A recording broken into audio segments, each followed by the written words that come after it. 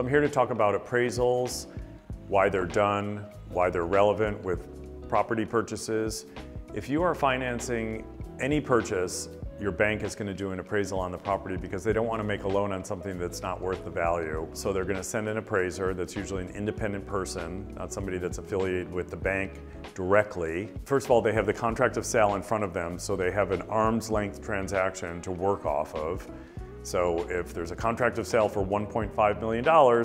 then they can sort of rely on the fact that the parties have negotiated that and that there's been no funny business and that it actually is a true fair market value arm's length, but they still have to appraise the property because what happens sometimes is that there's fierce bidding competitions and bidding wars that happen with very sought after properties, and somebody could be required to pay 10, 20, even 30% over the list price in order to get something that they really want. In those situations, sometimes an appraiser comes along and it might not necessarily appraise. A good agent will always show up at the appraisal, which I always do whether I'm representing the seller or a buyer, because if I'm representing the seller, I want it to appraise if the buyer has a financing contingency, because that could allow the buyer to get out of the deal if the property doesn't appraise. But if there's no financing contingency, I don't want the buyer walking away feeling like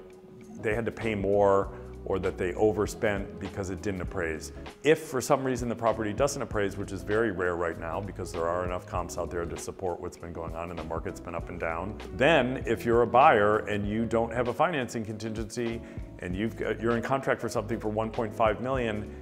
and it appraises for 1.4 million, you've got to come up with a difference between the 100,000 that your bank is not willing to loan on. If you do have a financing contingency, you can actually then go back to the table with the seller and say, hey, it didn't appraise, I have a financing contingency, so my mortgage contingency is going to allow me to get out of the deal unless we renegotiate this because obviously I overspent,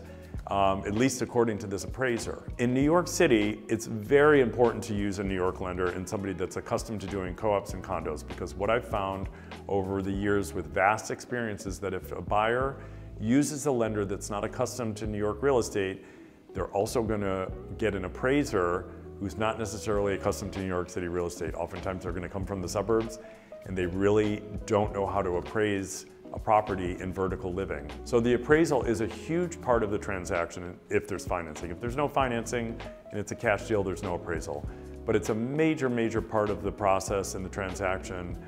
where there's financing involved. You have to ensure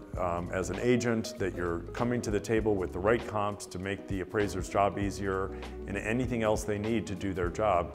Of course, including the contract of sale, which has the arm's length sale price in it, which gives the appraiser a basis for which to start their appraisal.